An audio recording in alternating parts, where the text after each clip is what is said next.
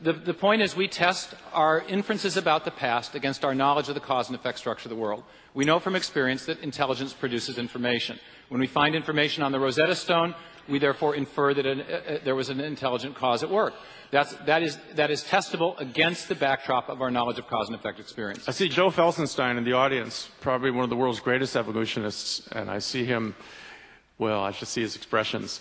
I would love that if Joe could come up here, I guess he can't, and talk to us about your comment about intelligence and this digital code business. From my own point of view, you're going on. Joe! No, that's okay. The next one. It seems to me that digital code is one of the things that I study. I study the appearance and the disappearance of things. So when I look at the fossil record, it really is a digital yes, no. It's around for a while, then it goes extinct. And so I'm looking at terminations, presence, absence, presence, absence. That's a whole digital code. It's got nothing to do with intelligence. And yet here is this beautiful pattern. Where it is coming from is extinction or knock of extinction based on adaptations of organisms. ID has nothing to do with this. Well, this is simply natural selection and extinction, and sometimes meteors from space. And unless your designer is throwing the damn meteors, then how do you account for this? I'm talking about the digital code in DNA. You're confusing that with a digital code. An analytical you were pattern. saying there's no biological pattern of digital code that is not produced by an intelligence. I just gave you one. That's not functional information. That's your description. It's real information. That's your description of the pattern in the fossil record. And what's wrong with my description? I'm sure it's accurate, Peter. That's not the problem. We have 10 minutes left. We're talking about software, teach the stuff that functions like software. Let's talk about teaching the controversy, Peter. Thank you. Okay. Peter, let me start with you. Is there a controversy over Darwinian evolution? There are so many controversies within evolutionary biology. I mean, where do I start? We have, everywhere we look are controversies, but there are controversies in every science. There are thousands of controversies in physics or in chemistry or in any field of biology. Why do we single out evolutionary biology? The fact that we have controversies, just like Cobb County, Georgia, we put a little sticker on it, let's single out evolution. The fact that we have controversies somehow makes us less legitimate as a science. That's what science is. It is nothing but controversies. Why do we single out? So I have a 9-year-old. Patrick Ward, are you here? Patrick, or did you go home? There he is. Check that out. He's wore a tie for the first time ever today for this. Okay, my son Patrick Ward is in a Seattle public school. He has science. When you're teaching 9-year-olds, you can't teach science. Science is a verb. It is not a noun. I think that's really important. Science is a verb. And all we have time to teach in middle school are facts that science has come up with. But we can't teach how to do science in a middle school or a grade school.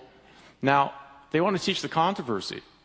How in the world, when you can't even teach real science in a grade school, are you going to have a 9-year-old like Patrick Ward try to balance a political point of view with a very complex methodological construct, one of the greatest the human mind has ever come up with, which is this verb we call science?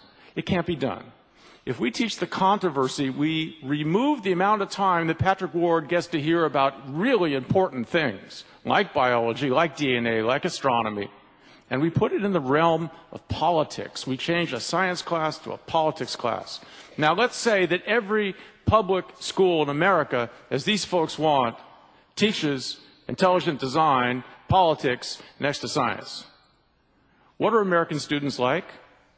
How do they compete with the Chinese?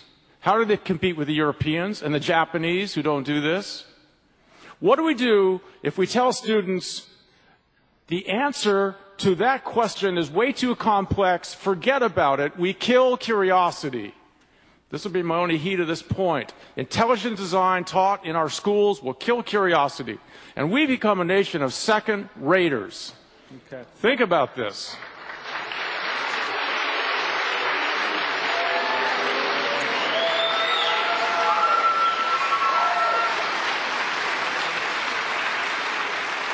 Steve, there's been controversy even about what does it mean to teach controversy. What does it mean when Discovery Institute says that?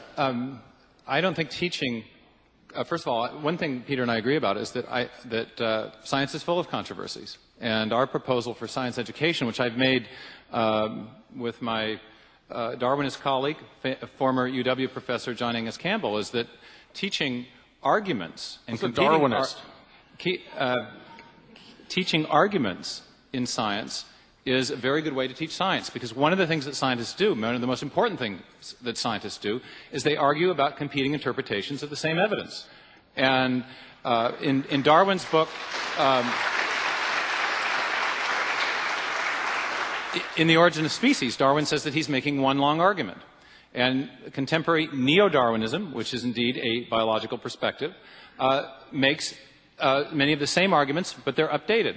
And it turns out if you survey the biological literature, whether you're talking about the evidence from the fossil record, the evidence of molecular or anatomical homology, the evidence from biogeography, the evidence for the causal efficacy of natural selection acting on random mutation, there are evidence-based counter-arguments to most of the main arguments that are made in the neo-Darwinian synthesis. So what we think that this doesn't kill curiosity, it opens the door to curiosity. But it does. It says it's so complex. No. And another thing that I mean, by the way, we're not advocating that the theory of intelligent design be required in the public schools. We're trying to develop a scientific research program. We funded a lot of research. Most of the key books that have been produced in the early phases of work on intelligent design were funded by our institute. Our proposal is that students should learn the scientific case for Darwinian evolution in its modern and full glory, but they should also learn the scientific arguments against the theory as they appear in the scientific literature. The Cambrian explosion is a serious challenge to the idea of a seamless development of life. Oh, not even you have 40 body plans that emerge suddenly in the fossil record. And we can do that so simply with Hox genes. I teach this, one of the lectures in my class. That's very controversial, whether Hox genes. That's exactly the perfect illustration of what we're saying. 3 weeks from now, I'll give that lecture. Please come. I will convert you. It'll be... I turn know about to the Darwin side.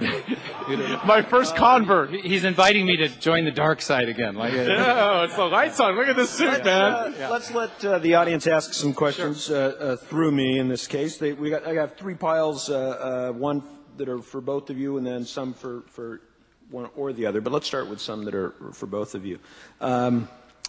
Going for some more common ground. Is there any place where these two ideas intersect? Is there any possibility of both of these theories being partly true? Peter? Well, no, there's only one theory, and there's one political ideology, so they can't intersect. Now, on the other hand, Steve has done some very good work, and I've actually seen what he has done. He actually has done real science. He worked for a scientific company. He's helped us find petroleum. He's helped...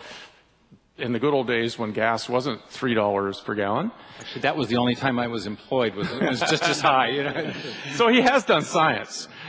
But the ID side isn't science. It can't intersect. There's no intersection. If one part goes for something supernatural, all of a sudden you're out of the realm of science. I mean, how would you like it if we went to a religion class and I started teaching organic chemistry? So... Steve, go ahead. Answer the question. Do you see a place where these could intersect and they both can be of course. True? You know, I said at the beginning that we don't challenge the idea of change over time. Peter and I have substantially the same view of the fossil record. What we challenge is the idea that there's a purely undirected process driving all that change. So I had something that